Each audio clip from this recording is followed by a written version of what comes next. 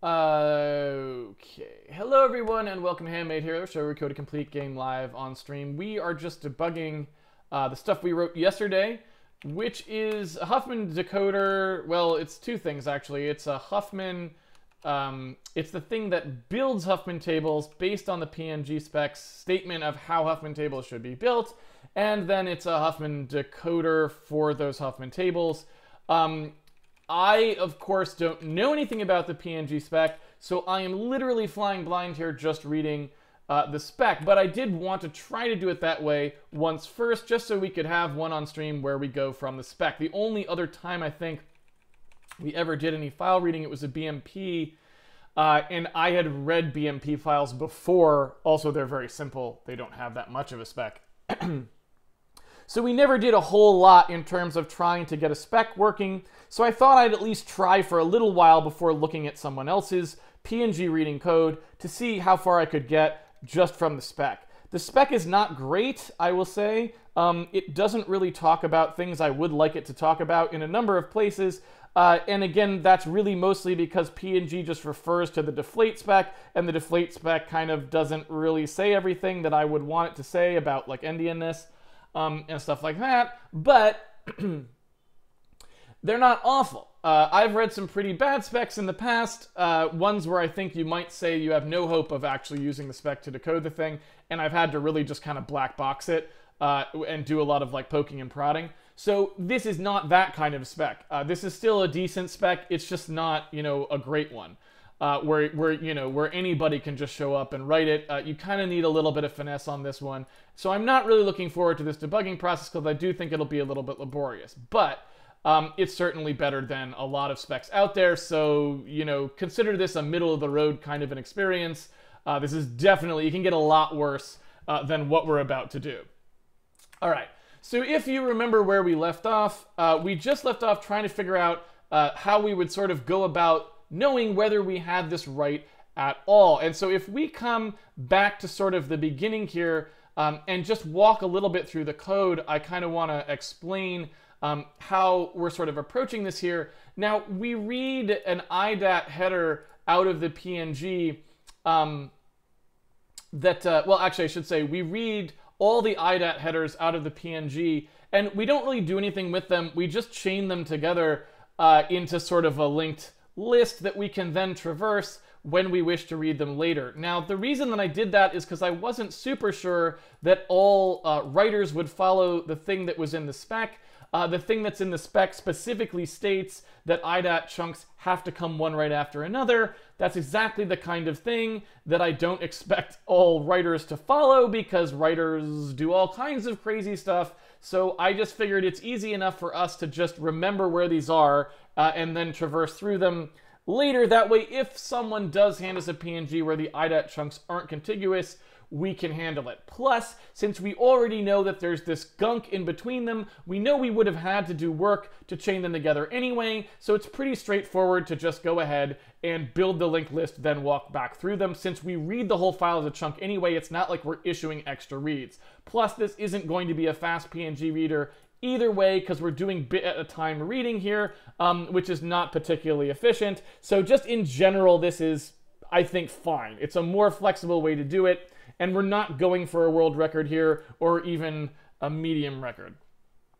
So anyway, when we get here to look at the IDAT chunks, what we are looking at is some basic startup information. And the way that we're consuming bits outside of the Huffman, I think, is correct. The reason I say that is because this part looks sensible to us. We are getting a reasonable B final and a reasonable B type when we read in the first and then second, third bits to build those two values. So I think our assumption, and also the spec said this, that we are looking at LSB, like least significant bit at a time. Bit consumption is correct for everything outside the Huffman codes. And so when we look through this part, I feel like that probably worked okay. I do say probably worked okay because I don't really know, but I think there's a chance that this part is working correctly, and we don't need to look at it too much after that. So what we can see here when we get down to the B type 2, which is what I expected to see, turns out we will need to do this one Probably because as Martins pointed out yesterday, although I misread the spec in PNG when I thought they were saying that deflate would only ever use B type 2. I think they are actually saying that they can use B type 2 or B type 1. I think Martins was absolutely right about that. When we went back and looked at the section 10.1 of the spec, it did seem to say that. So for right now, though, we're only looking at B type 2s. We don't have any data that's in B type 1, so we just want to get B type 2 working. B type 1 should, in theory, be basically the same. It's just instead of doing these reads, we would precede our Huffman tables with stuff that we already know, like basically hard-coded data from the spec that we just put in. Right? So that's not going to be a huge deal to support B type 1. After we get B type 2 working, it should be relatively straightforward. But getting B type 2 working is going to be a grind. So in here, what I'm trying to get at on the bit consumption thing is I believe these values are sensible then. Like I think this 29, 29, 14 is not a unreasonable set of values to get. These are basically the Huffman table setup values that were like, they're just counts of stuff that we're supposed to get. I think those are reasonable, which again is just, I think we're seeing the bit reading happening okay here, but I don't know. One of the really bad parts about compressed data, so this is sort of just a philosophical point, is that compressed data, the better the compression scheme, the less possibility there is for clearly erroneous output. If you imagine something that's an image compressor, right? It's producing an output stream, and that output stream, when you process it, is supposed to produce images, right? Well, any possible way you can have nonsensical data in that output stream that does not lead to a correct image is effectively wasted information inside that bit stream, right? So the better and better a compressor gets, the more likely you are to always see something that could be reasonable in the bit stream, because all things that could show up in the bit stream will be reasonable, right? So you usually end up in this situation where once you get into things like, when I'm only reading 5 bits at a time, it's pretty hard to get a ridiculous value. I can't get 4 billion coming out of a 5-bit read, right? Because if I got 4 billion coming out of a 5-bit read, something really bad has happened. But if we'd actually read an entire U32 from the data stream in a fatty, non-compressed format, and we saw 4 billion, that's a real good, clear indicator that we screwed up the parsing further upstream, and we know where to start looking for our error, right? So one of the big problems with compressed data, and it's not a problem in the sense that somehow they're bad, it's just for development purposes when you're writing the decoder for a compressed stream, knowing when you've screwed up gets much harder because you don't actually know whether a value is reasonable or not, because most of them will look reasonable even if they aren't. That's just what happens when you can only read values from 0 to 32. They're all probably reasonable, right? So that's sort of what goes on there, right?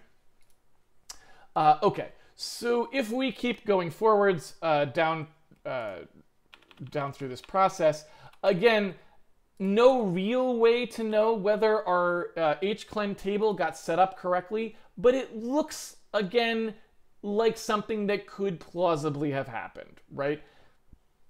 You know, is it ironclad proof that this got read correctly? Absolutely not.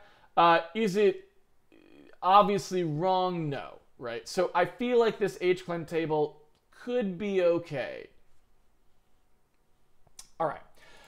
So we know that these this part of the Huffman table build here, where we have 8 bits worth of possible Huffman code, right? That we know, because basically every symbol that we read could be encoded in up to 8 bits. That was just the determination from looking at what these values could come out to be, if that makes sense. Basically, the hclen table here that we build our codes for, 7 here is sort of on the high end. You can't have like a 9 or 10 bit value in these code lengths. And the way that we know that is because when we actually read these bits in, we're only reading in 3 bits for the length. So even if all the bits are set, we can never really get to 8 bits of code length. Now, why didn't they just add 1 to it so we can get to 8 bits of code length? The reason is because they do need 0, because they specifically said in the spec that the hclen table will contain zeros in the places where things aren't used, so we know that we're 0 to 7 number of bits. So that means that in here, 8 bits of Huffman is more than enough to do it. In fact, now I think about it, 7 bits of Huffman is really more than enough to do it. We don't actually need the 8. So that's actually not necessary.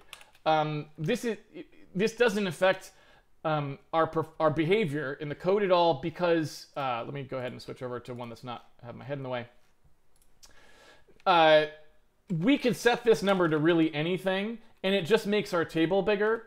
But we don't actually need 8 bits because if the longest code sequence we could see is 7 bits long, then I think we don't ever really need the 8 there. So I think technically, and let me just double check that that's true, I think technically we'd be fine through the compute Huffman there. We would never hit an assertion at 7 because these only reading 3 bits and we can never have a code length of 8. So anyway, we then have the compute Huffman stuff, which I'm going to go ahead and step into here. I don't know why I can't set a breakpoint on that line. We're not compiling in release mode, are we? We're in debug mode. I do not know why I cannot... why didn't it let me set a breakpoint? I don't know why it wouldn't let me set a breakpoint on that line. Just Visual Studio fantasticness, I guess. Anyway, if we step into the compute Huffman, this is the part that we wrote yesterday. Again, just flying blind from the spec, just trying to suss out what it was telling us. Here we've got this code length histogram, and all our first loop does is count the values that we're going to actually count how many times we see each individual code length. So when we get through here, as you can see, we now have a histogram that tells us everything that we saw. So, you know, we've got 3 zeros, 5 3s, 3 5s, 4 7s, and obviously nothing up here because it can't ever hit 8 or above in this particular Huffman. Again, because it's only a 3-bit read. So here we initialize that the 0 away to 0, and the reason for that is that we're specifically saying we're never allocating any codes to encode things that don't show up. So we clear that one out and we set our next unused code. We then go through here, and what we do here is we, at each step of the way, sort of assign the Huffman bits to, let me show that, there it is. Assign the starting value to each of the Huffman counts. So, for example, for code length count 3, those are going to start at 0, and then 4s are going to start at 10, 5s are going to start at 28. And what that's doing is it's just leaving space for however many of the Huffmans we saw, right? When we say we've seen X number of 3s, we need to leave that many Huffman codes available, that many bit patterns basically available before we start assigning 1s to 4s, 5s, 6s, and so on, right? And again, this is us just following the spec. This is basically what the spec told us to do. Now, we don't know if we did it right, but, you know, this wasn't my doing. That's just how they wanted to assign Huffman codes, so that's how we're doing it, right? Somebody was saying we had a less than bug in here. Sorry, I don't remember. I think Valbus was saying it maybe, or I promised I would look at it, but I can't remember who said it, so let me just look back. Here it is. Yeah, it was Valbus. I think there is a typo in the code you copied from the standard. You have a less than instead of a less than or equal to. We didn't really copy any code from the standard, but we translated code from the standard in a sense.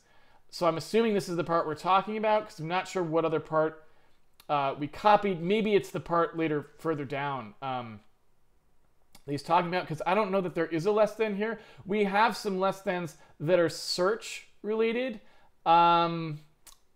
but that's probably not what he meant. So maybe he means the code a little further out. I'm not sure. Yeah, I don't know. Anyway, let me finish going through this code so everyone's on the same page, and then we'll go to the next one. So this part is the part we really just don't know. This is the part where I kind of just was like, I'm not sure what they mean here, so we're kind of just in like trial and error mode.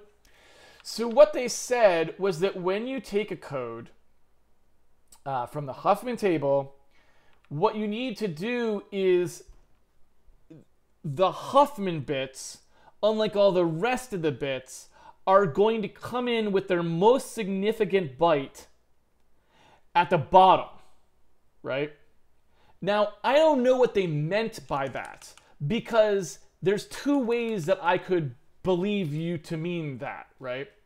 One thing you could have meant was that you just are writing Huffman codes this way, which means that this routine already takes that into account and is assigning codes the way you wanted them assigned for the way they were read in, right? Because nothing here says, I mean, a Huffman code doesn't have a notion of most significant that I can, I'm not a compression guy. I don't know that a Huffman code has anything other than just first bit, right? Like there's the bit that comes in first, and that bit tells you whether you keep going on the Huffman or not. Sometimes not. Sometimes you read 2 bits in, right? It depends how many. But those first n bits tell you whether to like output a symbol or keep going. Then the next n bits tell you to output a symbol or keep going, right? Most significant, I don't know what they meant by that, because there's not a significant to part. Maybe you think the most significant one is the one that gets decided on first. That's my guess, right? But I don't know, because that's not really explained. So I don't know. So looking through here, let's see if they say it explicitly, because it's been a while since we read this, and let's read it with that in mind, because this was where we got into. So given this rule, we can define the Huffman code for an alphabet just by giving the bit lengths of the codes for each symbol of the alphabet in order. So that's what we're processing. This is sufficient to determine the actual codes. In our example, the code is completely defined by the sequence of bit lengths 2, 1, 3, 3. The following algorithm generates the codes as integers intended to be read from most to least significant bit. So I'm assuming what that means is this is producing the integers. The most significant bit that comes out of this is the one that will come first in the bit stream. That's how I'm interpreting that. The code lengths are initially in tree len. The codes are produced in tree code, right? Yes. Consider the alphabet A, B, C, D, E, F, G with bit lengths 3, 3, 3, 3, 3, 2, 4, 4. After step 1, we have this. After step 1, we have right. Okay. Step 3, this is this code. Okay. So I'm assuming that they're writing this with the most significant bit here and the least significant bit here. And what they're saying is this will come first in the bit stream, and then this, and then this, and then this, right? That's what I'm assuming. Okay. And then on top of that, where I'm coming from with the bit most significant, least significant, was the other part in the deflate spec, which was up here somewhere. Trust me, it was here. Here we go. That said everything's LSB right up to the Huffman codes, which are suddenly MSB, right? So the Huffman codes get read differently from everybody else. That's how I took that to be specifying, right? Okay. So, given that fact,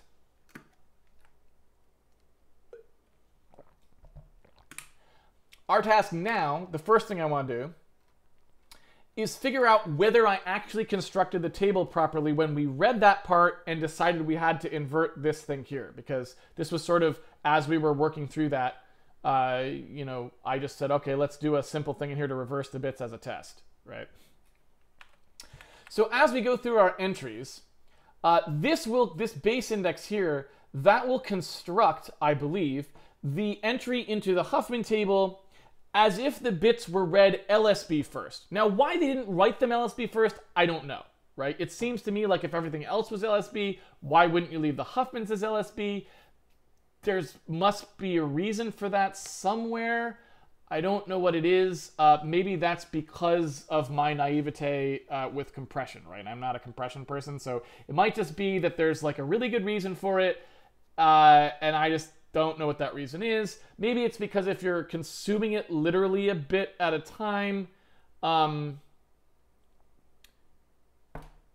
I don't know why. Because it seems to me like the right way to do it is just write your Huffman generator so that the least significant bit is the one you start with. It just seems to me like they've done it backwards. Like, just have everything LSB and just make your Huffmans LSB. But I don't know. Maybe I'm just missing the special sauce there. So anyway, when I come through here, I've got the base index, and I'm going to generate the index off of the base index by flipping the bits around. It's not going to do anything for 0 because the bits are the same in 0 either way. There's no such thing as a most significant or least significant bit when none of the bits are set. So it don't matter, but we flip it around completely, and we tested that code and actually made sure it worked. And then we're just going to enter our thing into the Huffman table reversed. That way, when we see the bits come in, we don't actually have to figure out how to MSB them. Our table's just already flipped, right? So again, that might be a stupid way to do this. That's just what I did. So that's how this code works, and we can sort of see it working as well if we just look here. The hex, oh, in fact, we've already got it right here. So if you look at the flipping of these, right, you can see that this one, because there's only 7 bits per Huffman code, you can see here that the flip doesn't do anything for those, right? Whereas the flip for here it reverses around that center line, right? So there's the flip. And yesterday it was flipping the whole thing. That's because I had set the bit count to 8 for some reason. Now it's only 7. That, again, shouldn't affect our reading of the bit stream at all because the 7 or the 8 is just how many bits we start with. So we just need to flip relative to that when we look at it. Because remember, we're going to be seeing the bits coming in the wrong order. So we need to flip them around so that when we actually look at them, we get the right answers there. Now, my assumption, and I could be very wrong about this, but my assumption is that we can't actually do just this. Because since we don't know how long the Huffman code is to begin with, I'm not sure we can just flip it like that without changing the way our bit streamer actually streams in the bits. So I'm concerned that what we actually have to do is flip our bit stream around and read them in that order or have some other fancy trick there. So that's where we left off yesterday. And what I want to do today now is actually work out on the blackboard how this has to work, whether I can just flip and put it in the table or whether I need something fancier than that. So what I want to do is work through an example, basically, to see whether or not this actually can be done without changing the reader into an MSB reader, if that makes sense, right? Okay. So.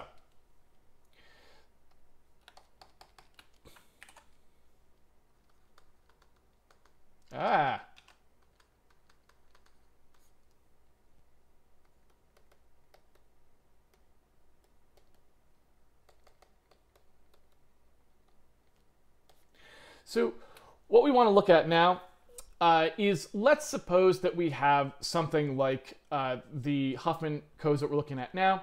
What I want to know is this table reverse? If I reverse the table entries, is that sufficient, or does that produce wrong results after the first Huffman code? Because I'm confident it will produce the correct results for the first Huffman code. I don't know that it'll produce correct results for every code thereafter because the shifting in behavior may be wrong. So that's what I'm trying to validate here. So what we fundamentally have is we have a buffer that's 7 bits long, right? And that buffer of 7 bits long has been read in LSB form, right? So as we read in bits, we read them in and stack them up. So we read in bits that go like this sort of a thing, right? And we're looking at the bottom 7 bits of it. So we know that the bit stream was 10, 11, 0, 10, blah, blah, blah, right? We're looking at 1, 2, 3, 4, 5, 6, 7 bits. So we're basically just going to look at this piece of it, and we're going to look that up into our Huffman table, right? Now what we know, for example, is let's say that we had two different Huffman codes that we cared about. And these are not, we don't even care that they're Huffman codes, right? That doesn't even matter. Forget Huffman. We just want to look at bit patterns, right? So we know that we had one bit pattern that we cared about, right? And it was 1, 0, and that coded for something, A, right? And then we had another bit pattern, let's say, that was 1, 1, 0, and that coded for B. So if we were reading these in most significant byte format, when we look at this, and I'll just throw the last one in too. That's another 1, 0, right? What we should see is this is 1, 0, right? 1, 0, so that's an A. We see 1, 1, 0, 1, 1, 0, so that's a B. And there's another 1, 0, so that's an A, right? Just forget Huffman. That's just what we thought we should see, and we see it, right? So now the question is, does the table generation produce the same result if we just reverse the table lookup, right? Because what we want is the thing that literally read it that way, from LSB to MSB, and read it in the opposite order over here, right? So it basically said, okay, pretend this whole thing was flipped around and start reading from the most significant byte down, right? Again, I think that's what the spec was saying to do. Do not take this as me saying this is what the PNG does. I have no idea. I think that's what the spec told us to do, right? So what's going to happen when I look at the table? I'm going to look up this 7-bit value right here, first of all, right? And what I'm going to find, because we reversed the whole thing, right, is that our table, in everywhere where the top bits are ones, where the bottom bits are 0, 1,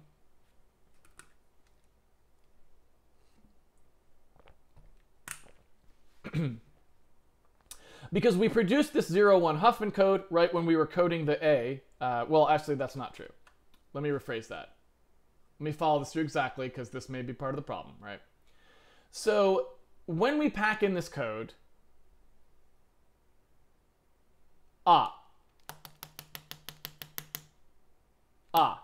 I think I see the problem. I think I already see the problem. I'm glad we did this. When I pack in this code, it said most significant byte first. That means if it's 1, 0, that's the most significant byte, then comes this, then everything else should have come after that, right? Meaning it's 1, 0, and then anything else, those are least significant bits, right? After here, after this MSB, which is at the top of this. Then we flip it around and put it into the table. I didn't remember to do that. What I did when I put in the bit reverse,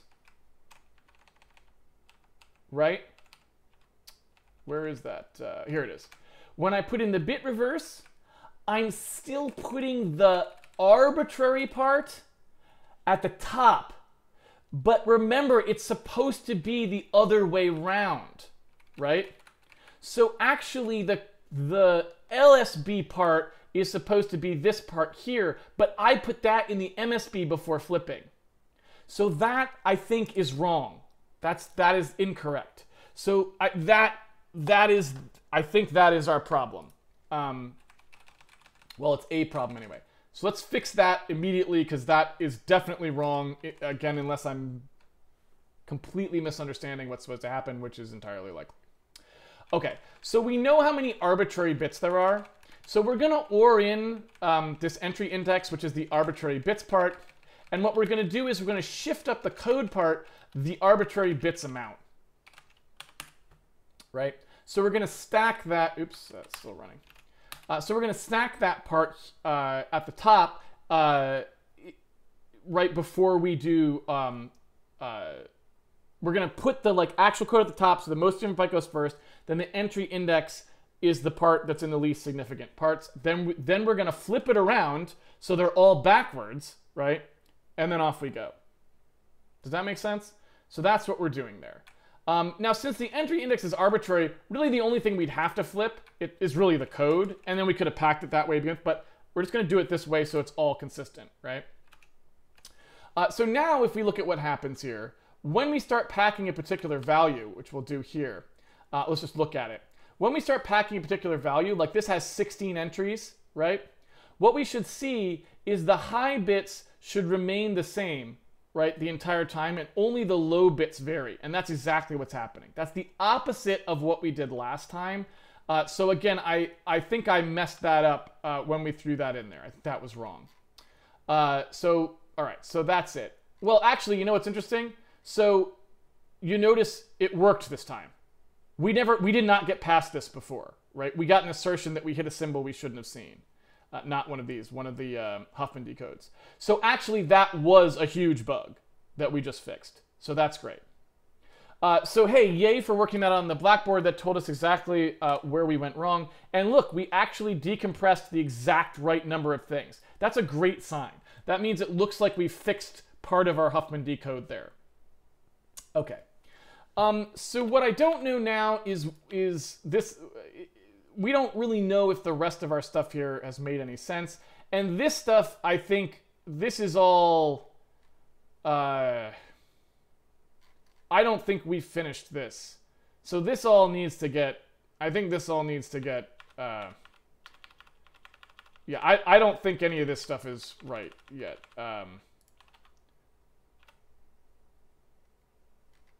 That exits after the first block there, right? Yeah. So I don't really think all of this... I don't really know that any of this is correct. We sort of put this in here, and we need to go back and look at that. So we'll deal with that in a second. So at the moment, we do have some reason to believe that we may be decompressing this properly, at least in a limited sense, because now we are able to complete, and we get the exact number of entries we think we should get, which is a good sign. Which allows us to produce our Huffman tables for the literal distances, which we can then use to decompress the rest of the stream. I just don't know. Yeah, I don't even remember what the rest of the stuff is. I don't even know why why are we exiting here? I guess that was just because we didn't want to keep going. I guess, I don't know. So let me take that away, because we should be able to now work on this back part of the routine to see how we're doing there. And that should be able to allow us to, once we get it working, run till the end of the file, consuming the right number of bits. So let's get rid of that and see where we blow up. I'm just curious now, because we should be able to start working on that. Okay, so you can see here we've got a... how do I get back to that? There we go. You can see here we've got a bug notice here, encoded len of 12,000 there. So if we go back up to...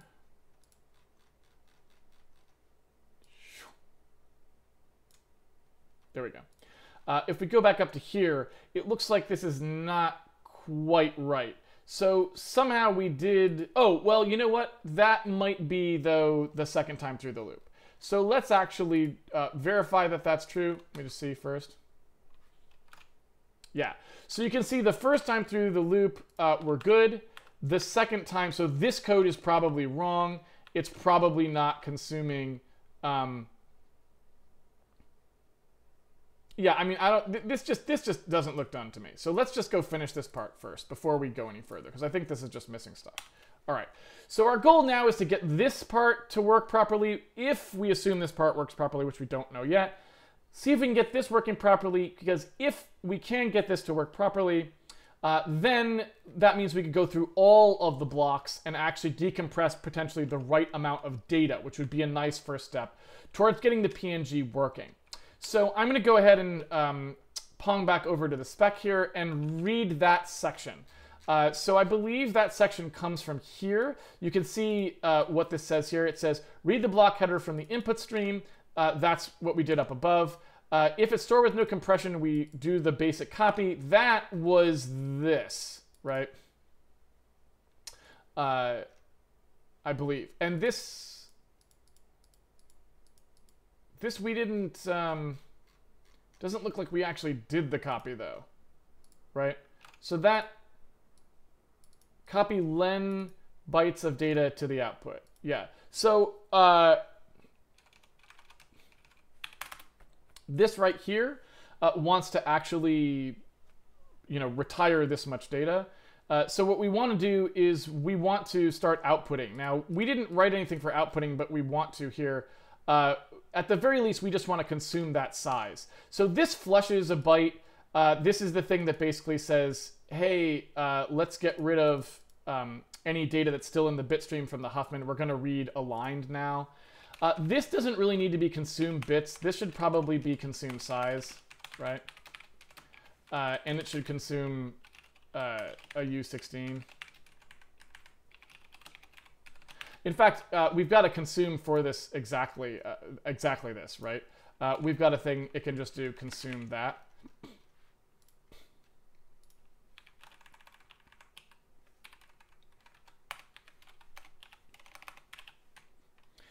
So this will get us our two U16s that are the len and the nlen. Now, what I don't know is I don't know whether these lens need to be byte swapped. It seems like that's the modus operandi here, that they come in the wrong order for little endian. Don't quote me on that. But if you look at what had to happen here, whenever we were reading values that could take on a larger than a byte value, we had to do an endian swap. So I assume that those values will be endian swapped. I don't know. I'm going to put an endian swap in there for now. I can try to determine that from the spec, but I'm not sure if it's said in the spec or not. If we do an endian swap here, it just looks like this.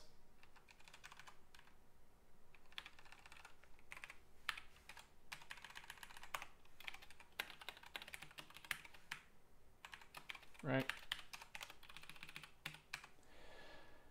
So if we load can I do this? Yeah. I don't actually know if that works. It does. So we can use the intrinsics there, or we can use the non-intrinsic version. Usually this gets compiled to one of those anyway. Let me just double check that it will. That way we can do it in a platform non-specific way and still get the thing to produce the correct value.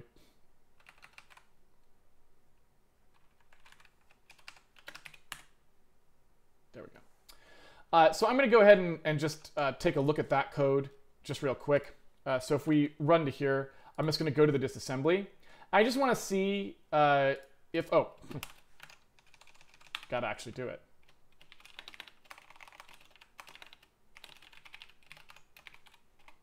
Actually, right, this does it in place.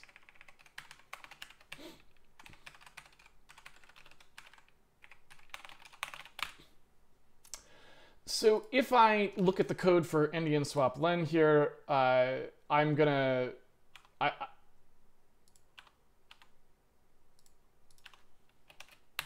look to see whether or not I actually got an endian swap. So you can see here when I call into that code, and I guess I should be more specific here.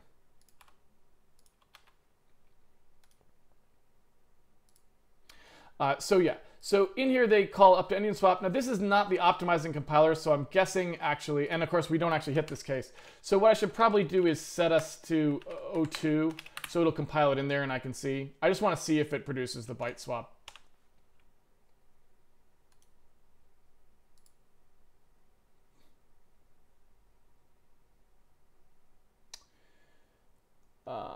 Let's see here.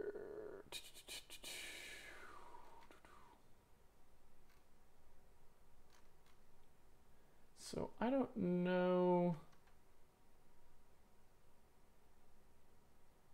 So it's optimized that out completely. So I'm gonna have to do something here to copy it. So what I could do is I could just say wall len minus minus, and I could actually do the copy out, right? So there's the decompressed pixels. I'll just copy the input that we get here. maybe I'll call this dest. So I'll actually do the copy. The source that we need is going to be however big this len told us to be. I don't have any idea what that will look like because we don't actually hit this part of the code. But if I actually grab len's worth of data, then I should be able to, just copy it out like that.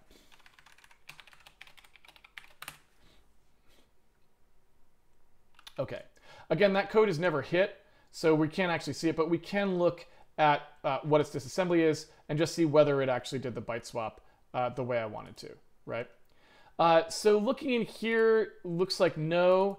So let me make sure I get that code right so that it does. You can see it actually doing the and the or there.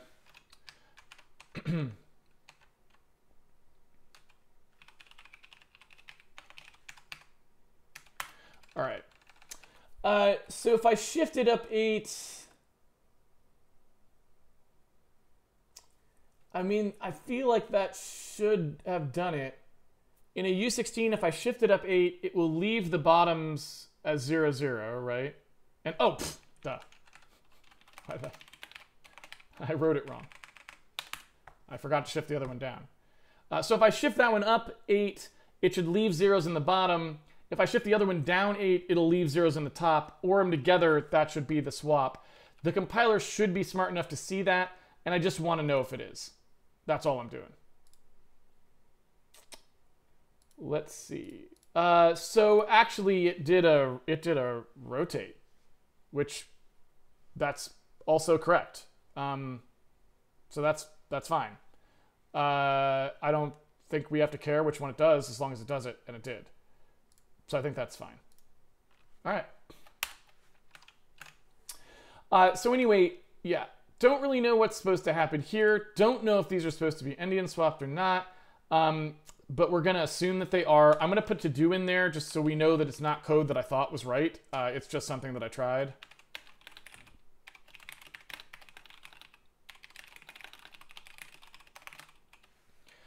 So I don't know, but that's what we think. So I'll go back to our debug build now and take a look at the next part of the code, right? Okay. So we did that now. And now we've got this section. We don't handle the non-dynamic Huffman code case, so we're going to have to do that later by just putting in the tables manually. So we're down to here now. Right? So let's take a look at that. Okay, so when we get to the part where we're actually decoding, let's actually follow the spec here and see what they say to do. They say to decode a literal length value from the input stream. That's exactly what we did here. We're using the lit len Huffman, and we decode one of those, right? If the value is less than 256, then we copy it to the output stream. So whatever the thing was, it gets outputted. The actual byte, right? So basically, lit len as a U8 just truncated directly down, right? Just so this, right? We're literally just writing that to the output stream. I guess, right? That's what it seems to say. So that's just anything that comes in as a byte goes out as a byte, right? Anything that's greater than a byte, that we actually start to use here, right? So otherwise, if the value equals the end of the block, which is 256, then break from the loop, right? So that's this here, because that's if it's exactly equal to 256. Otherwise, if it's greater than 256, we do some stuff, right? We decode the distance from the input stream. That's this here. Then we move backwards distance bytes in the output stream. Now this is wrong. Even though it doesn't say it here, this step is more complicated, I think, is the key, right? So we just literally translate this code. It's not right. So let's just get rid of this here. This requires us to do some work. So if I come over here to...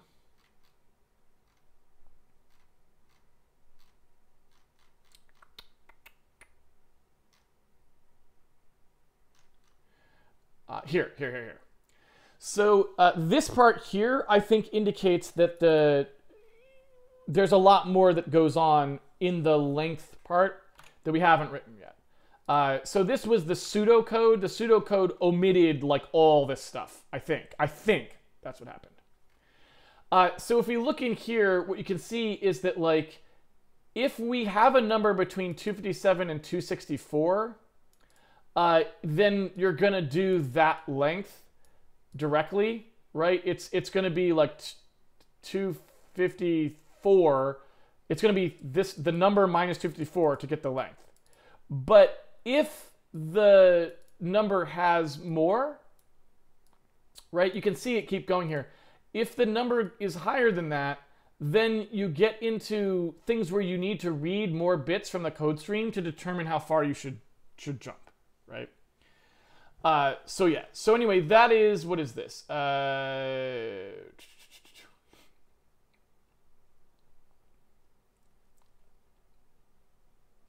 Length, backward distance pairs, where the length is drawn from 3 to 258, and the distance is drawn from 1 to 32,768.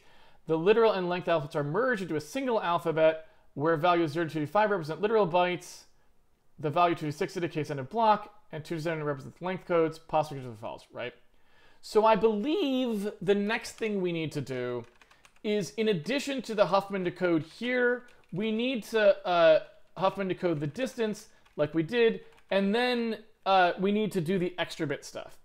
Now, what I don't know is where those bit reads come. So there's two ways we can interpret this. One is you do both Huffmans first, then read extra bits. The other one is Huffman extra bits, Huffman extra bits. And I don't know which one it is. I don't know if the spec even mentioned it, but we'll look.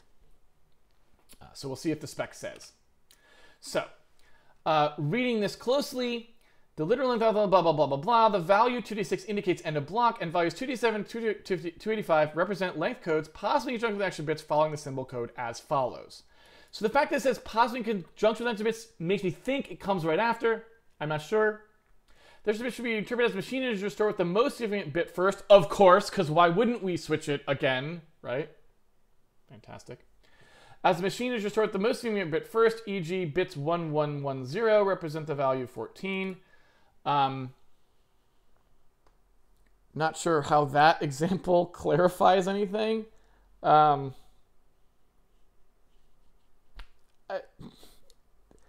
You wrote it in display form. Of course that represents 14. What else could it possibly represent? You neglected to say which order those bits came in. All right. Whatever. Anyway, so yeah, reading through this, we know we need to grab an extra bit, 2 or 3, 4 or 5, right? Who knows how they came up with this, but I guess it was just tweaking, right? I guess they was just tweaking. Compression people love tweaking. So I'm assuming they just tweaked it, and this is what ended up being the best thing. I don't know. So anyway, when we actually look here, this looks like the same table just for distance codes. So I think we just do those two, and off we go. I think that's all we're doing here. So the main thing that I don't understand is just looking here. It's like, okay, so we've got to invert the bits.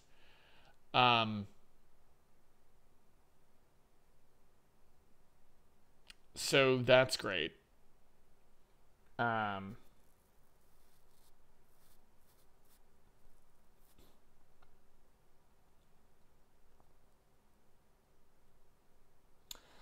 So I also am trying to think through, is there a fast way to invert the bits? There probably is.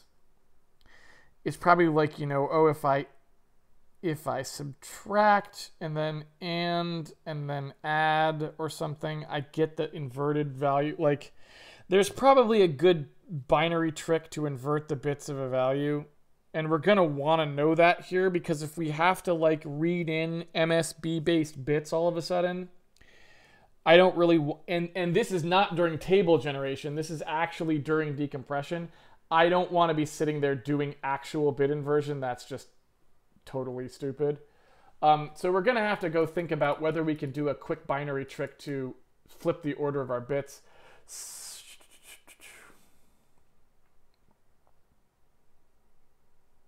I'm sure there's like, oh, XOR, then subtract, then shit. Like, there's going to be something, I bet, that will do that.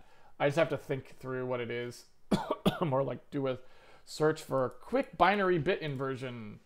And find something from 1962 that's like, we found this thing. All right. So let's try to make this stuff work. So I'm not sure what the best way to do this would be, but I think the best way to do it is to just use a table, because we know that there's only 257 to 285 are the values. So I'm just gonna, I'm just gonna use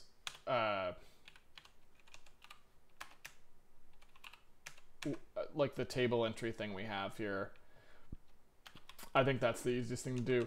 So actually we can use the PNG Huffman entry if we want to. So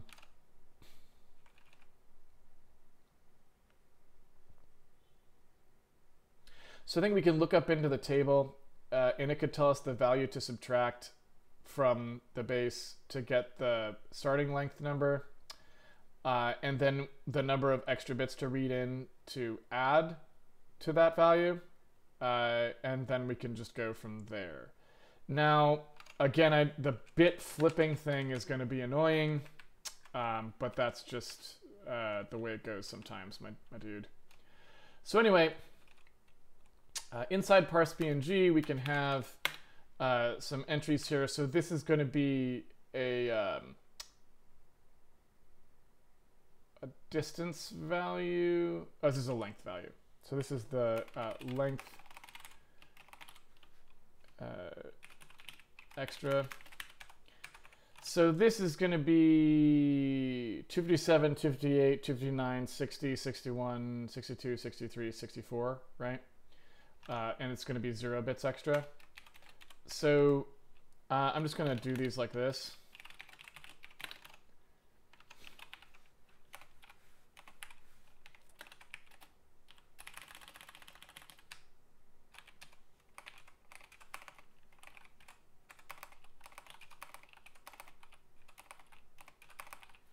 And you know what? This can be pulled out.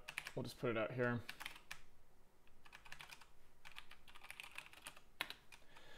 So here's a global, and we'll just make a table. It's not pretty, but it'll work. All right, so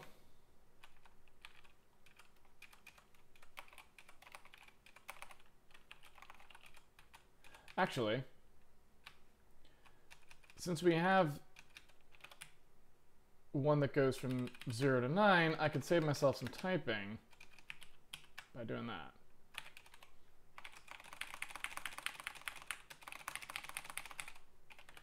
So I believe 285 is just 258. So essentially, yeah, what we would want to do here is, yeah, just encode the subtraction value and then the bits used. So the subtraction value for 257 is, we want it to start at 3, so it's 254. Like, you'd take the value and we'd subtract 254 from it, and we read 0 more bits in, right? And that goes up to 265 is the next time we change. So at 265, we're assuming it's 11, so it looks like we still always... Oh, so do we always subtract 254 from the value?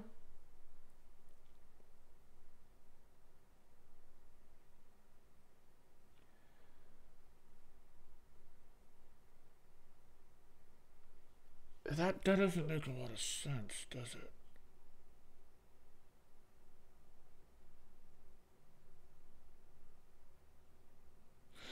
So it goes up 1 each time. Okay.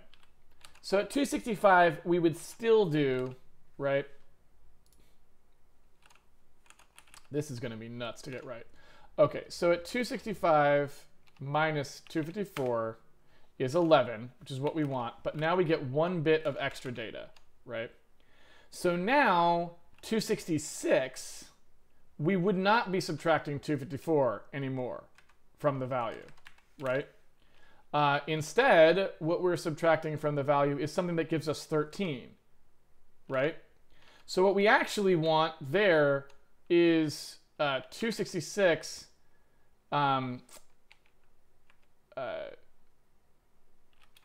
we want to know what value we would subtract from 266 to get 13, right? So we want 266 minus 253, which produces the 13 value. So that goes down by 1 in order to account for the fact that you read 1 more bit, right? So it doesn't need to do that. So the next one will go down again, right? Because since we've got 1 extra bit there, we now know that 266 should produce, I'm sorry, that's the one we're on. So we now 267 should produce 15, right? So if we assume that 267 should produce 15, then we want to go down 1 again, right? So every time we read that one, we're doing that 1 bit read, we know we kind of go down 1 more value to account for the extra bit that was specified, right? This is super weird. All right, so now at 269, we start reading 2 extra bits, right? Oops. 269, we read 2 extra bits. We do that 4 times. 273 is 3.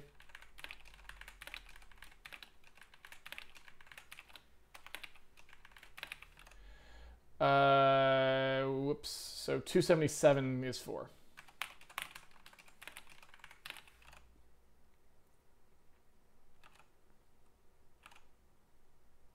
281 is 5.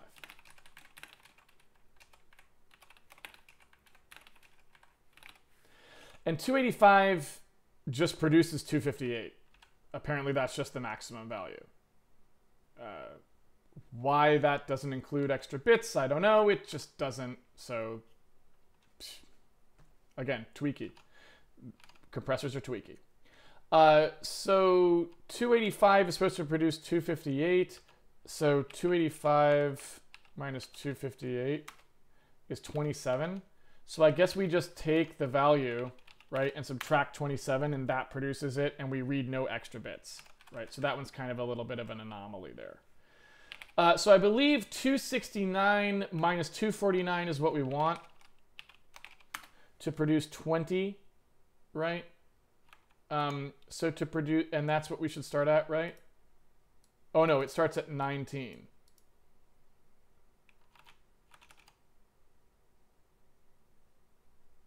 Oh, right, because it's still this 1 bit. Now we start subtracting more numbers.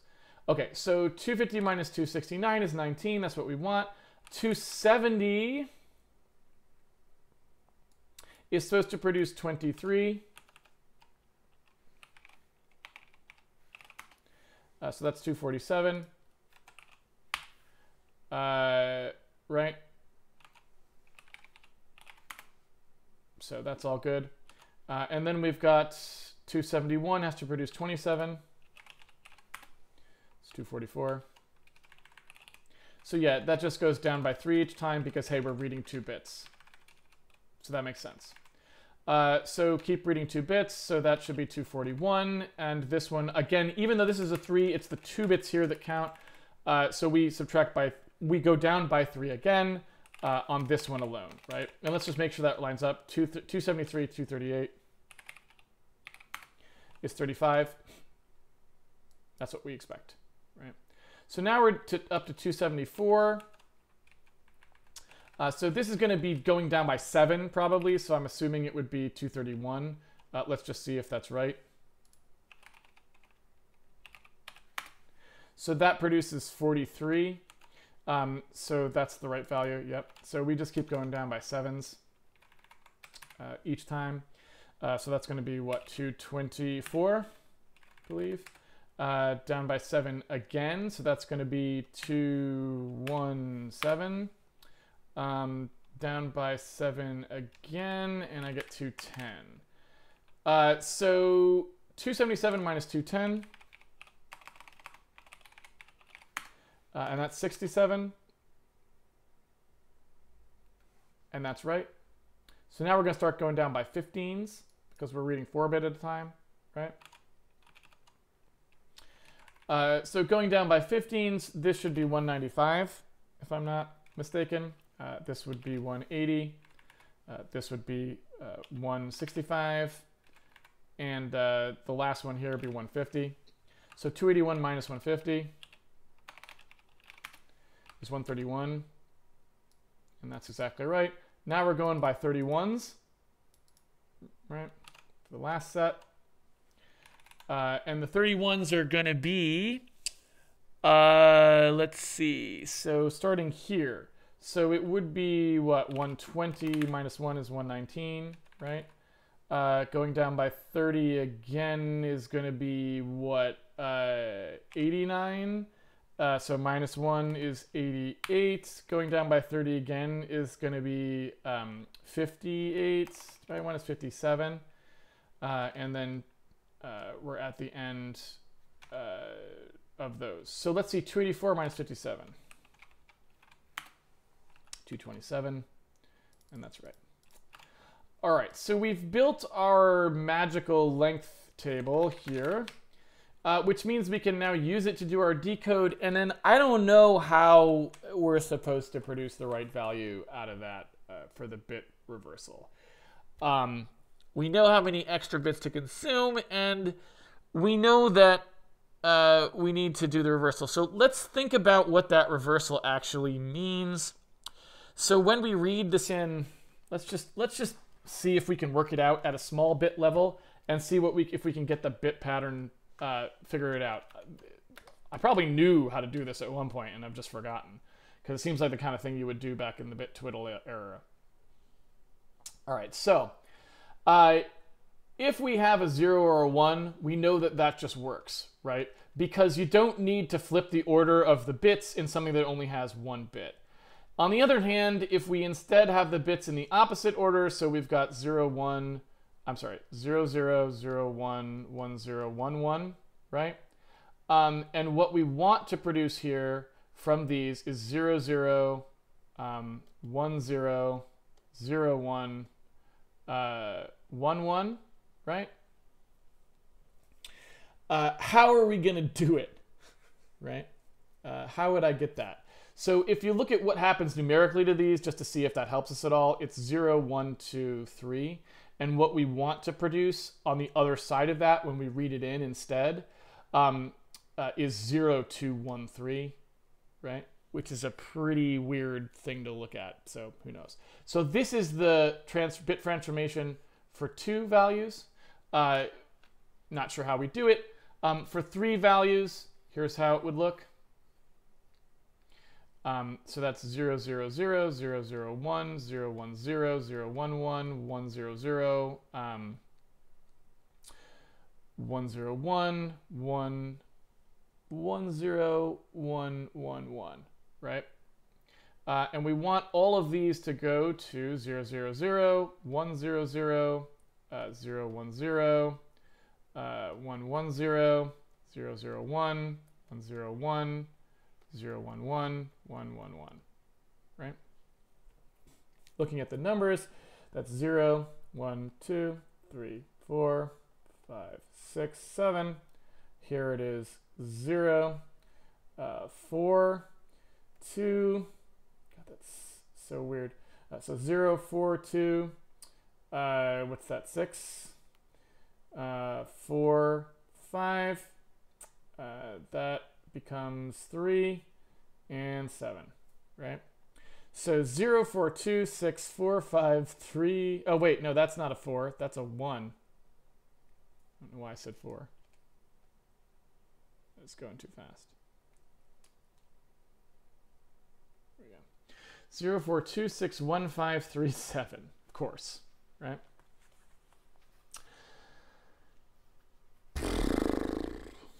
All right. So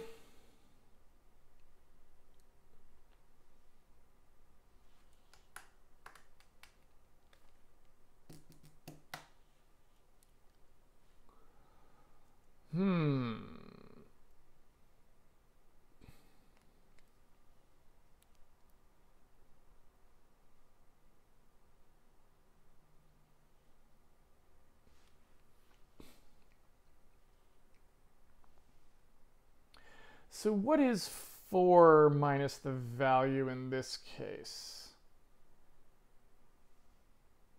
Or 3 minus the value. So 3 minus the value in this case works for the inner two, right? Because 3 minus 2 is 1 and 3 minus 1 is 2. But for the 0 and the 3, it doesn't work because the 0 becomes the 3 and the 3 becomes the 0. And we didn't want that, right?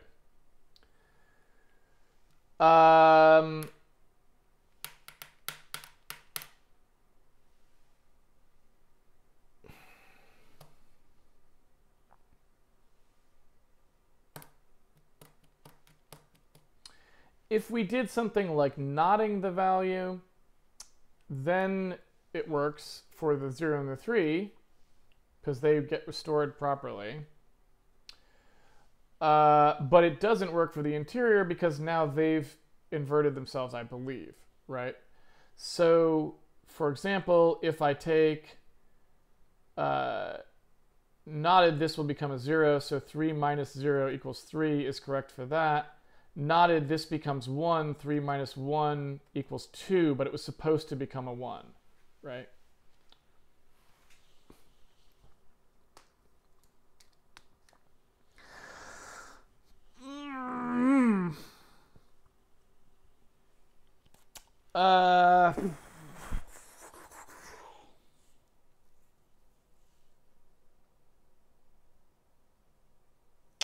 I mean, obviously, I could put this in a table. That would get me out of a jam. But there's got to be something, right?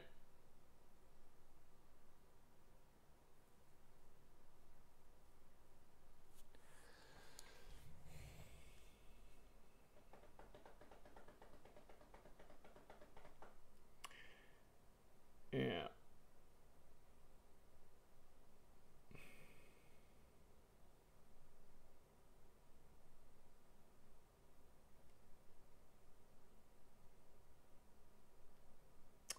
So, I don't know. I'll search to see if there's a good thing. I can't think of anything, but that's something I'd have to stare at for a while.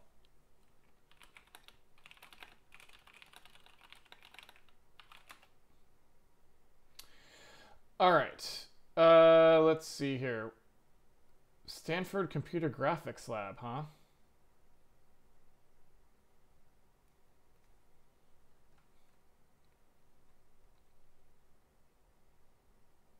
So there's a lot of this here.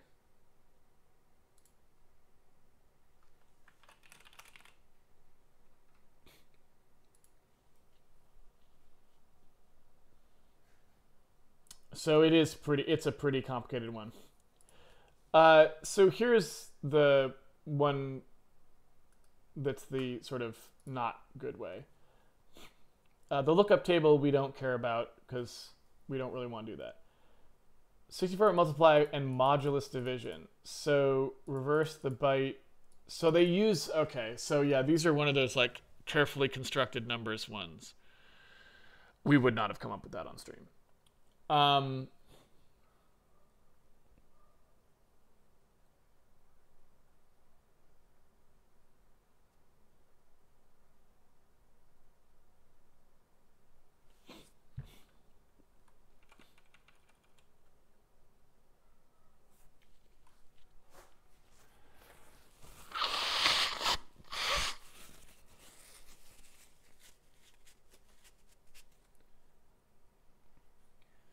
The last two steps can be done through the rescue. This is bytes. So that's pretty nice. A non-divide version. You just multiply and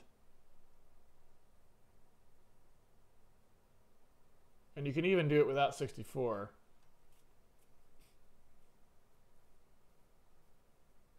Wow, 2001, that's pretty late.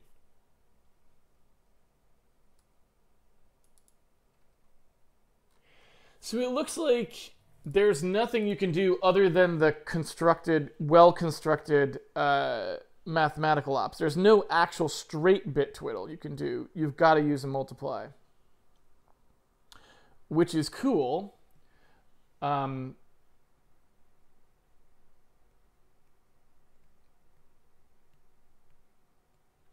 But I guess that also does beg the question. So how big is the biggest one I'm going to have to read? Big. So table-wise, I might have to read up to 13 bits, right? So I don't know. A 13-bit table...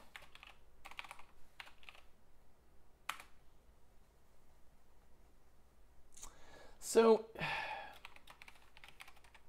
it's really 2 to the 14, right? Because it's 2 to the 13 for the size of the table times 2 bytes, which is the size, it's a U16, right, if it's reversed. So I don't know, a 16K table, I'm going to have to go ahead and say I think we probably just do the table, to be honest. So let's take this guy here and actually make this be a thing.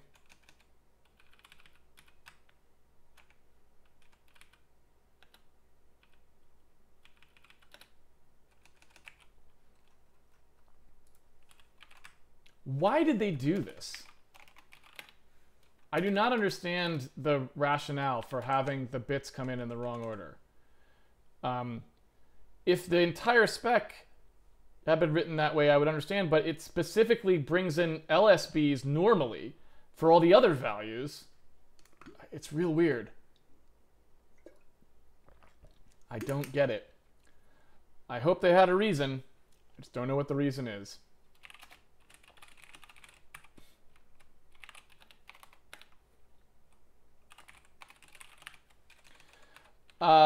So here we are. You pass in the bit count, and it'll do the reverse of that. Drop that in here.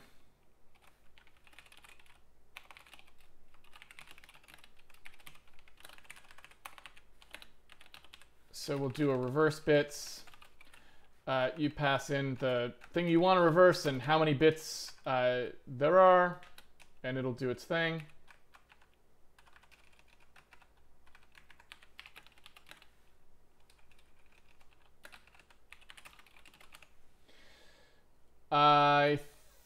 That's just the same value, right? Yeah.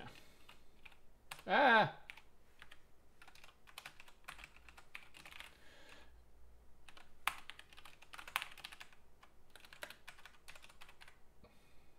Okay.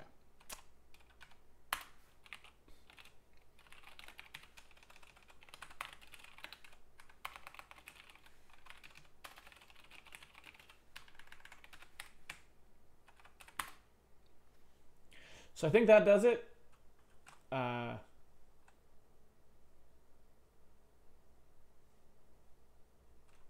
hope. So what happens if the value is odd? So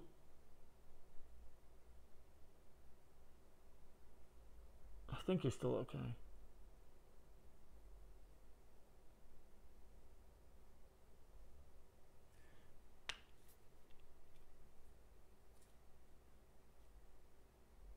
Are you still okay? So if the value's odd, does it hit the middle bit properly? So let's suppose you're flipping 7 bits. Then 7 divided by 2. Yeah, because you go up, you do the middle one, and it just writes it onto itself. So both of these things produce the same result.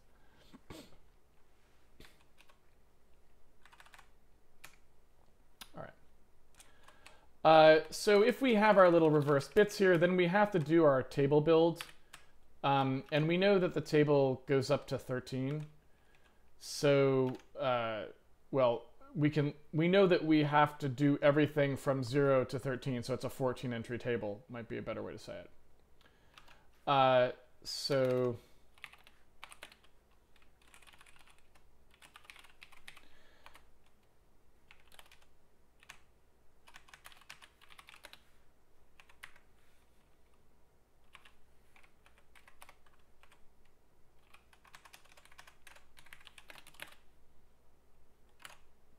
I shouldn't have said 14 entry table. I should say it's 1 shifted up 13 is how many entries there are on the table. So when we come in here, we have to initialize. So we can go r index equals 0. R index is less than array count reverse bits plus r index. Now, if we wanted to here, we could even make this table even bigger and just do it when we build our other table as well. I don't think we need to do that. So I'm just going to do just reverse bits r index here. What I want to do here is just say like, okay, whatever the reverse version is here, I'm just going to reverse the value. And oh wait, no, this is way worse because I have to do it for each of these sizes too. Because you can't use the table of bit reversion unless you know which size of these you're using too. Ugh, that's awful.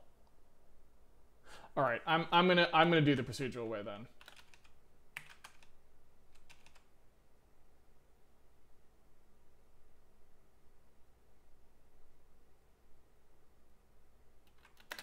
Because I think that would just be. Oh no, okay, no. So we can still do it. The problem is we have to do a shift afterwards, right? So if we have a 13-bit table and we want to look up the reversed value, we can still look up the reversed value, but we have to shift down the result by the difference in the number of bits that we're talking about, right? So if we only want 3 bits reversed, we can still look up those 3 bits in the 13-bit table, but then they're going to flip to the high side, and so we need to shift them down by 13 minus 3, right, to get rid of the 10 bits that we don't actually care about to see which ones we do care about. So that's actually not as bad as I thought it was when I just said it. It's still okay, I guess is how I would put it, right? So I think that's all right. Okay, so we still need yet one more table here. This is for dist extra. This is the same exact thing as the other one, but now we've got this nonsense here, right? So it's the exact same thing.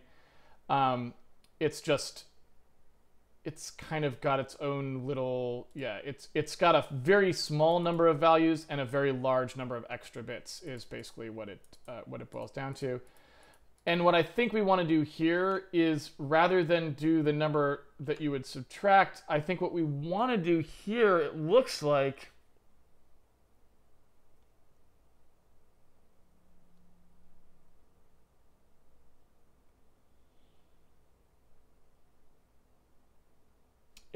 here we'd want to do the number you add.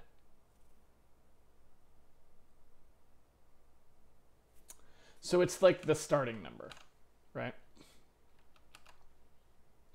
Okay, so here if we get code 0, the distance is 1 and there are no extra bits. And that is code 0.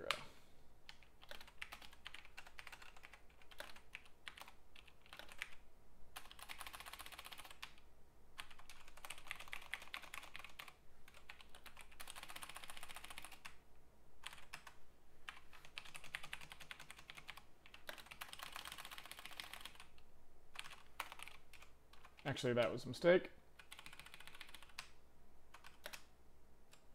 Do it like that.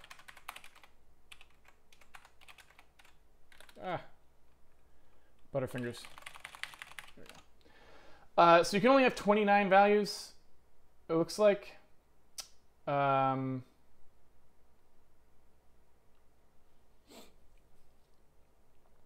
So I guess they just don't allow the Huffman table to have any more than 29 symbols in it. That's just how they did it. So there's only 29 symbols in the Huffman table, which is fine.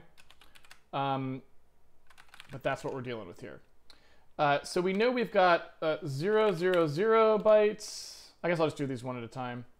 So the distance is 2 for the code length of 1.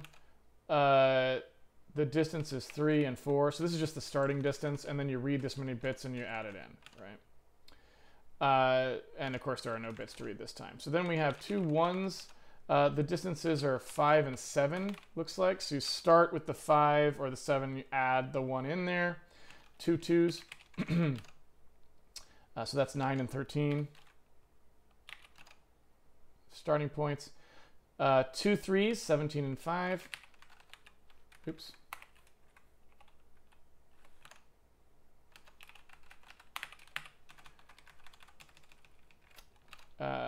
2 4s, 33 and 49. 65 and 97.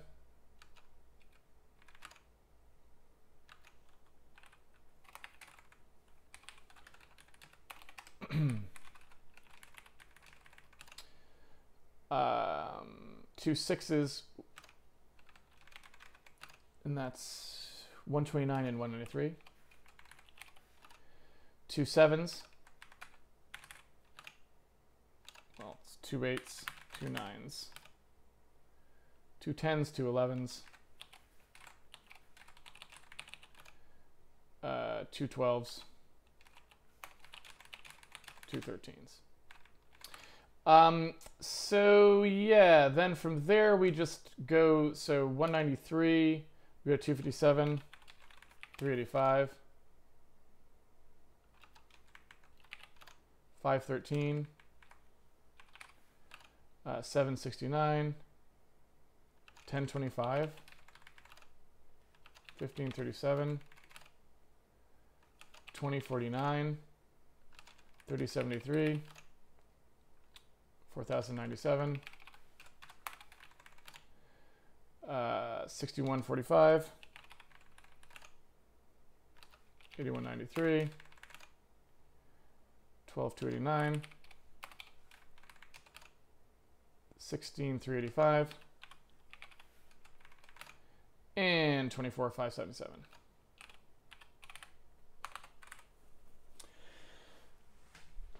Okay, so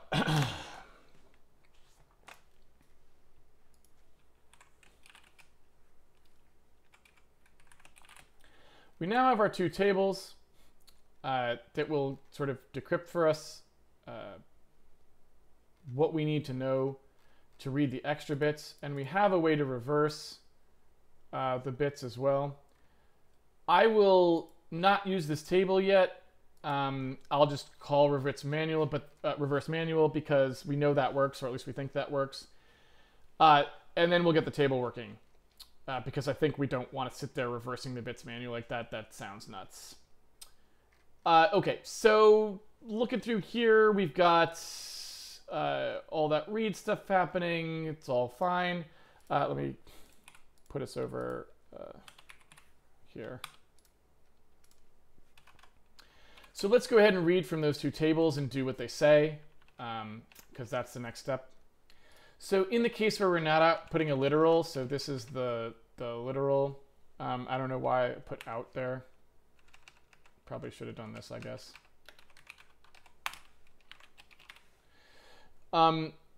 So when we get the lit len that's over 256, then what we need to do is actually decode the value using the table.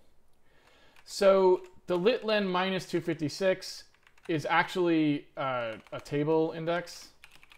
So this is our len tab index here.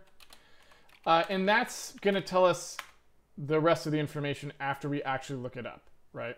So we have a Huffman entry here, which is the len tab entry. That's going to be the PNG length extra table looked up by that value. That will give us 2 things. One, it will give us the extra bits that we need to actually consume. So if the len tab what did I call that value? Bits used. So if there's a bit used, we actually do some stuff. Otherwise, we don't. So we'll look at that in a second here. So we start off with the length. The length is assumed to be whatever the len tab index was. Actually, it's whatever the literal length was minus whatever the symbol value here was, right? Now that I think about it, since I already had the len tab minus 226 here, I probably could simplify that table to just be the add value if we had wanted to do it that way, which probably would have been smarter, but, well, it doesn't matter anyway. So anyway, we come in here, we get yeah, I don't know why I didn't do that. It seems weird that I didn't do that. I'm not sure why I didn't do that. Let me read the table.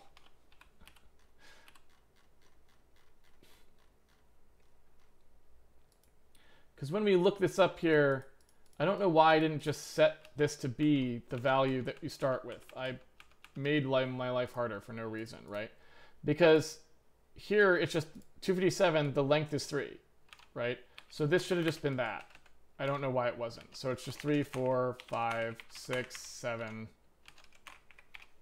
8, 9, 10, 11, 13, 15, 17, 19, 23, 27, 31, 35, 43, 51, 59, 67, 83, 99, 115, 131, 63, 195, 227, 258. All right. So let's try that again.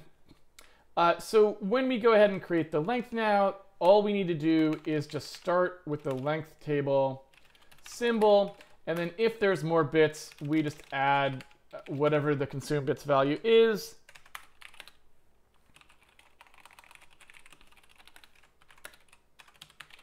However many it told us. What was it? Bits used? Yeah. However many it told us to do there. And whatever comes back, we need to reverse, right?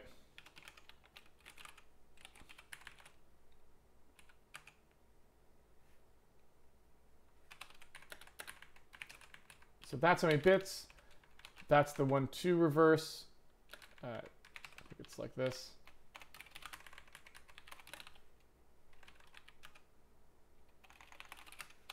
So reverse bits takes what? The value and the bit count. So I think that's all good. And then we add that in. So that's how we decode that symbol.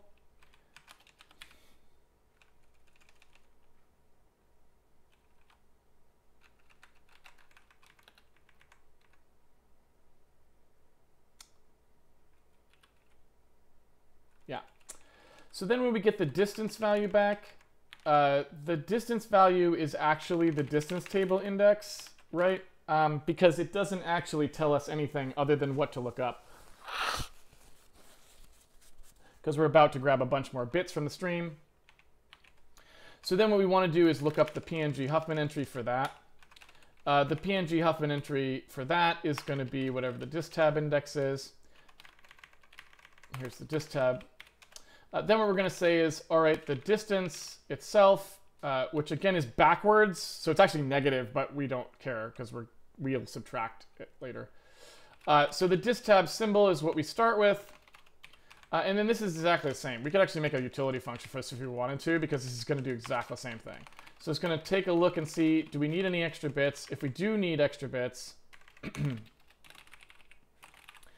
Then we're going to consume those bits, and we're going to reverse them. Then we're going to add them into the distance to produce our final distance value. Then, when we're all done with that, now we actually go through and copy out. So we need a source value here. Our source value is going to be wherever we're at in our destination stream, minus the distance that we're traveling backwards, right? And then we want to do a countdown. So we take our length and we just copy the values in. And I should note here that I don't really know if it's subtract distance or if it's distance plus 1. I assume that it's just the distance here because the distance starts at 1. So I assume that it's just the negative distance, right? So I start where I'm at, I go back, and then I copy, right?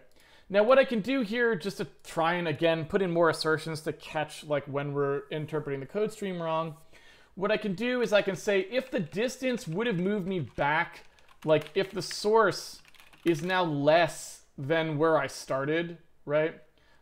So, you know, the decompressed pixels here, then I screwed up, right? I've obviously got the thing wrong. So if we got, actually I can just assert that source is greater than or equal to decompressed pixels, right? Because the distance value, if it moves us back before the end of the pixel, the start of the pixels, unless it was a malformed stream, which again, we know it's not, we know we did something wrong in our decoding. So that's just another way to help catch the error, right? All right.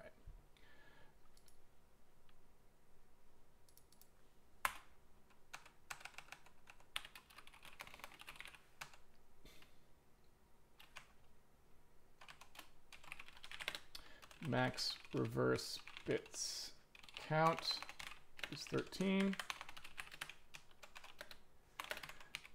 So that's the way all of these, oops, are going to be reversed. Okay. So I have no idea what that's going to do. But hey, we did our best. So let's see where we're at, and we can debug the rest of it next weekend because we're out of time. So the literal length that we got, the first thing here was 1, which is a literal of 1. That sounds wrong, so I'm assuming we did something wrong. So don't know why you would output a byte of 1 as the first thing. Doesn't really make any sense. Then we get a len of 255, which is actually what we would have expected, because that's what we put in the data stream.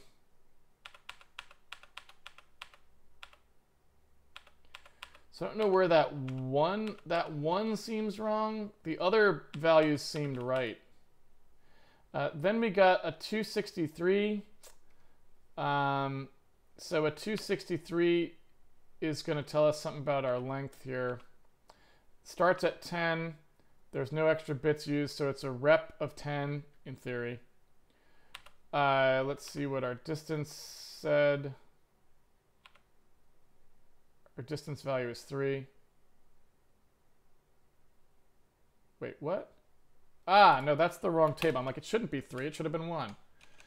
So that table, I typed the wrong table there. Let's try that one more time. All right, so this time we should see that come back as a 1 now, and it does. So now we're starting to copy from there. We're going to copy some values from that into the stream. So, you know, it's working, but I'm not sure we're really actually getting sensible values. We'll have to go inspect what the pixels are and see. We also don't know what transforms were applied because there's obviously filters that get applied to things. So we'll see. Okay, so that's the deflate stuff. We don't. So this is not necessarily a decompressed. This is not necessarily the decompressed pixels because there's the filter stuff that gets applied, and I haven't looked at that yet. So when we look at the IDAT here, let's actually just quick read in preparation for next week. What do we actually expect to see? Maybe that 1 means filter mode 1 or something. So maybe that isn't wrong. Who knows? So let's take a look at that. IDAT. IDAT could begin with image scan lines represented describing the image layout. The layout and total size of this raw data are determined by the field to the I header. Filter the image data according to the I header chunk. Note that the filter method 0 implies prepending a filter type byte to each scan line. Hooray! So that 1 probably was correct. It's probably the filter type. And we're good to go. And off we go. Compress the filter data. So, okay. So image layout.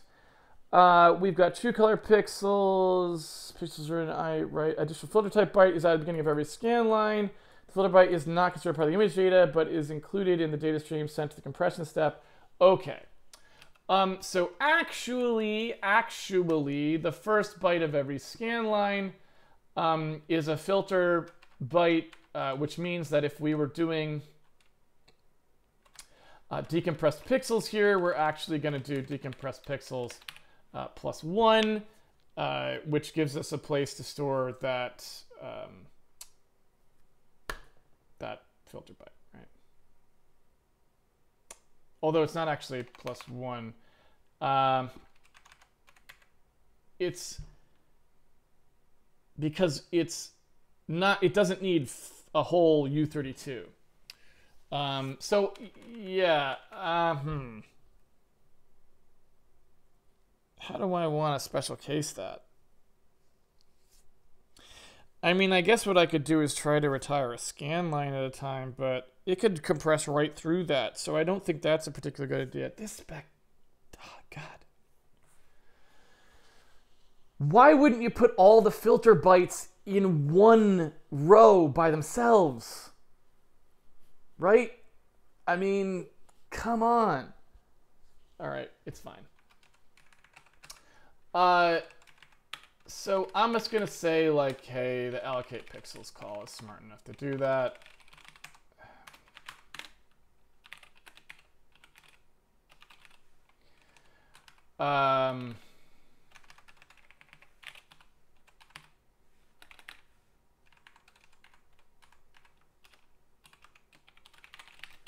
So we'll add, like, this thing on the end for now.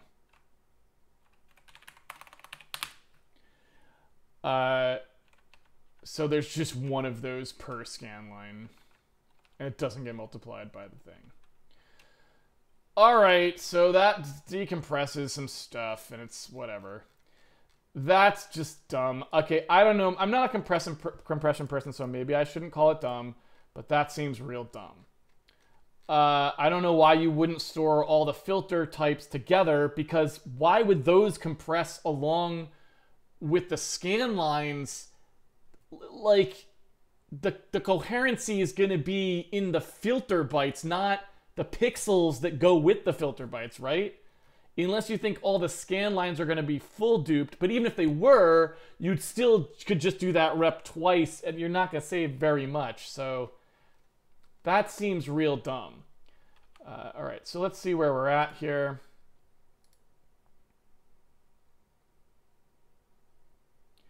So it looks like we're getting how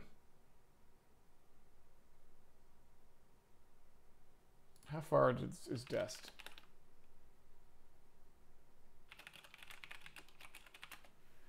So Dest is only 26 away, but it's getting like a distance value of 107. So that's obviously wrong. Right? So we got some badness happening already. So this stuff's probably wrong. We'll go ahead and start work on this next weekend. I'll go to Q&A now, but we made a lot of progress, I think. Like, we're actually decoding stuff now. I think we're pretty close. So I don't think there'll be that much more.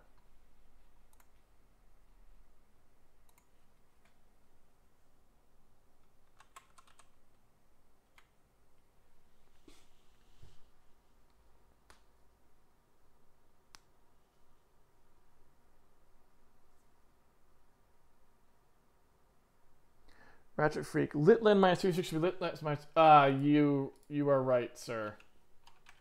You are very right.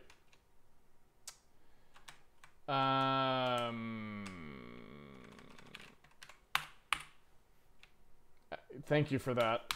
I mean, I probably would have taken a while to catch that as we walked through, as we started debugging it next time. That's real good. So presumably we'll get a different thing here, although I don't know, maybe we'll get the same thing.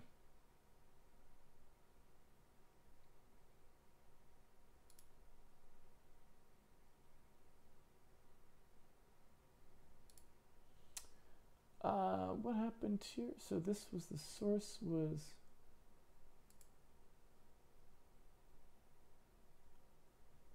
Did it just read too far? Was the length value huge? So we should... I mean, I got to step through it to see what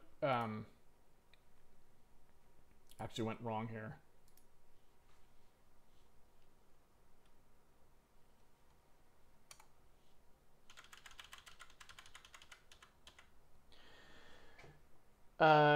Alex Kelbo, once this works, do you think it could be SIMD'd?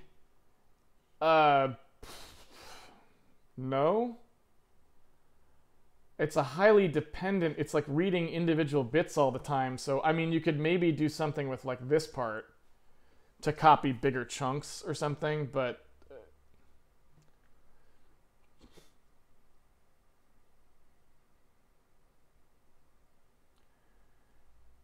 it'll also be clearer if you write lit-len greater than or equal to 257. Yeah, I guess that's true. We could do this. So it's easier to see. I mean, I suppose for that matter, you could also do that, so it's clearer that this is a byte output. I don't know how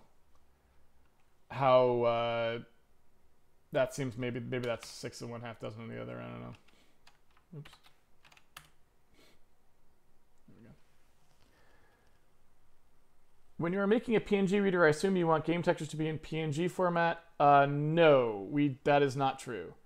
For my projects, I create uncompressed image data and then archive them all with the sum compressor. Is my approach a bad one? I asked because you decided to use... No, we are not using PNGs for a game format. This is because we just wanted to have a quick way to get Photoshop exports into the game, and Photoshop has a bunch of quick PNG export stuff that are like, it's hard coded into it. You can't change it to use BMPs or something that's easier to read. So no, I don't care about PNG as a storage format at all. It's a dumb format. I would never store a game asset in a PNG. It's just to read in Photoshop.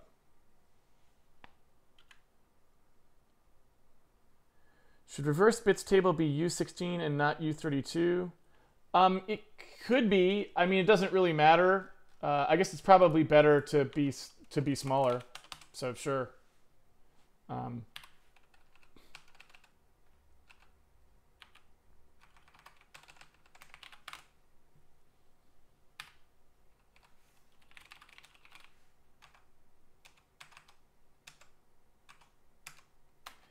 So in that case where we do reverse bits there, I should just cast it down.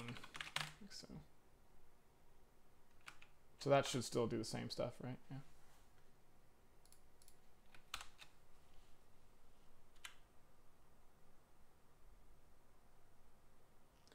No bit reversal is needed. See deflate spec 311 first 2 bullet points. Sean, this is cheating because you've already written a PNG compressor. You're not supposed to be helping.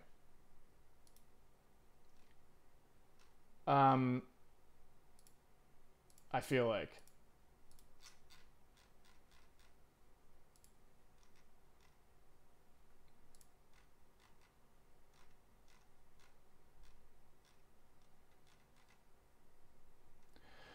Well, yeah, sure.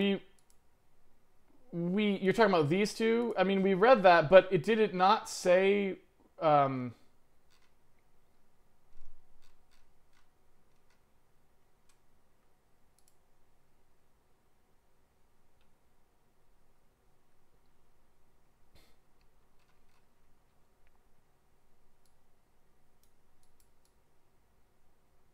I mean, it says it right there, right, Sean? Is that just wrong? It says the extra bit should be interpreted as a machine integer store with the most significant bit first.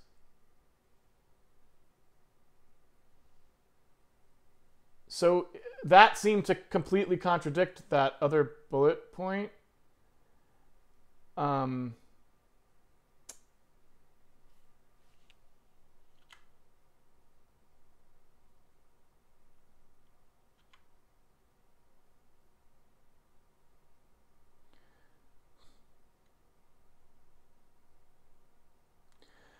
By the way, the less than or equal to I was referring to at the beginning is in the loop in the Huffman decode function, the one with bit index. Okay, so Valbus, let me look at which one you're talking about. So you say the Huffman decode function, this function. But there is no loop in this function, so you must mean some other function.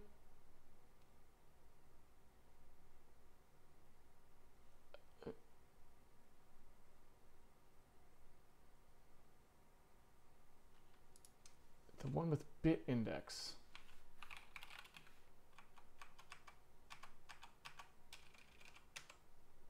This one?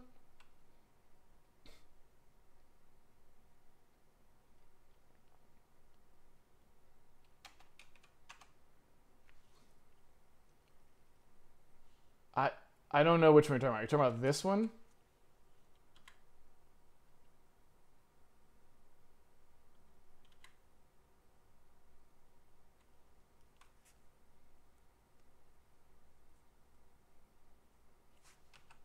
Oh, and B-type 0, yeah, I don't know if I really...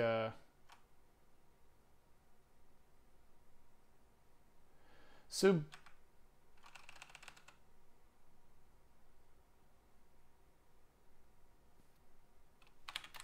Yes, you're right. I don't know where at came from.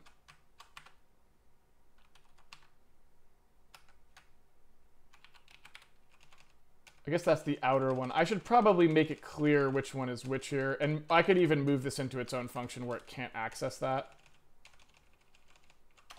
We haven't really gotten to this one yet, so this one may be really borked as well. Like, I have no idea if that's right at all.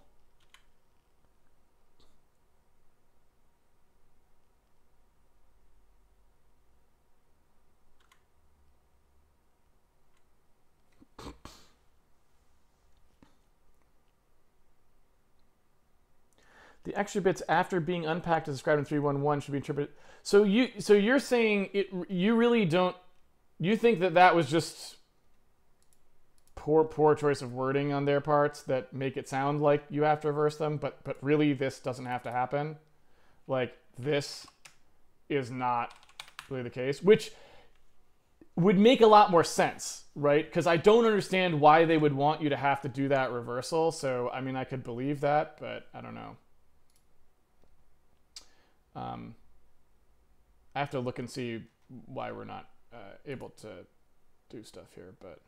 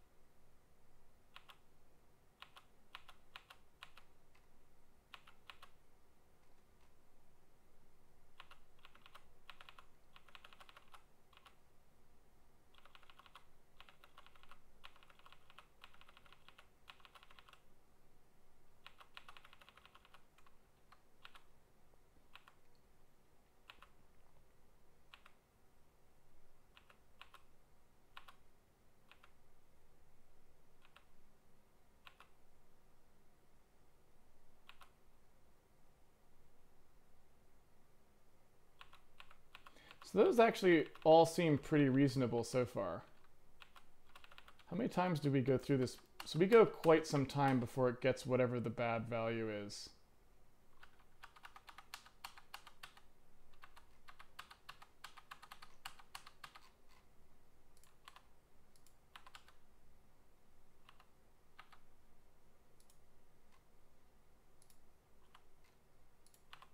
Like, do we ever reach the end of a block? No. So we don't quite get to the end of a block, though.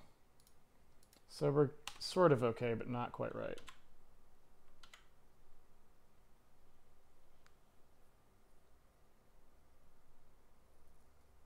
Balbus, yes, that loop. So I really don't know what you're talking about then. I don't understand how that loop could ever do anything other than the way that it was written.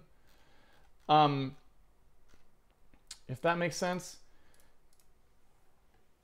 So this assigns values to everything in the next unused code array, right?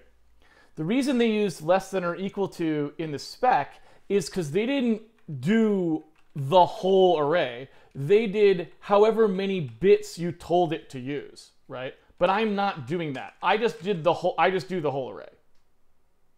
Just period, right? So I'm not skipping the last element. If I did less than or equal to, it would overwrite the end of this array and write into whatever was next on the stack, which we definitely don't want to do. Make sense?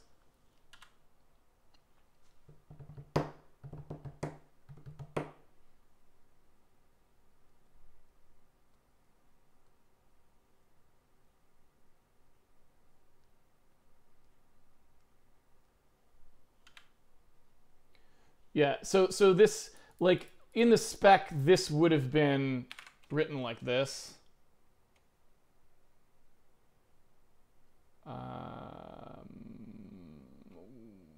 Where is the max bit count? Oh, like this.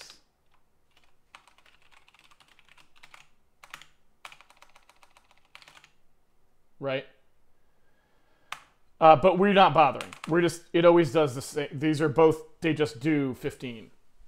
They both just do 15, right?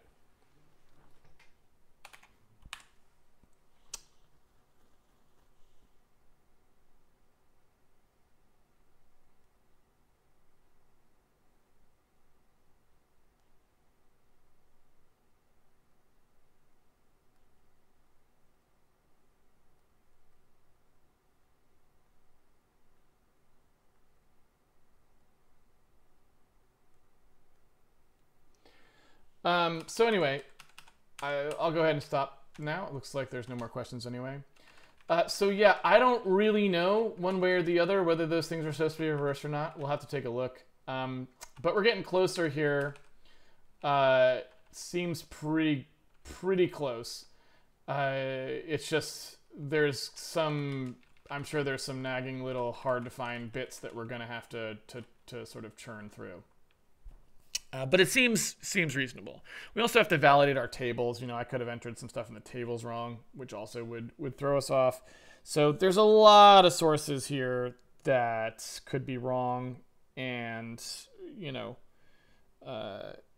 we'll have to figure out as we go. We'll have to figure out probably now that we can see actual data coming through. We'll have to look and see where we start to go wrong. Since we're using a PNG whose contents we know, that should make it easier for us to figure out like where we start to go off the rails by looking to see what the data is that, you know, see whether we get the data we expect, if that makes sense. All right, so that sounds good. I'm going to go ahead and shut it down. Thank you, everyone, for joining me for another episode of Handmade Hero. It's been a pleasure coding with you, as always. If you want to follow along at home, you can always pre-order the game on handmadehero.org. It comes with the source code, so you can do your own experiments. If you want to try and get the PNG reader working before next week, you could give it a shot. But I will be here next week, next weekend, to do exactly that, so I hope to see everyone here for that. Until then, have fun programming, and I'll see everyone on the internet. Take it easy, everybody.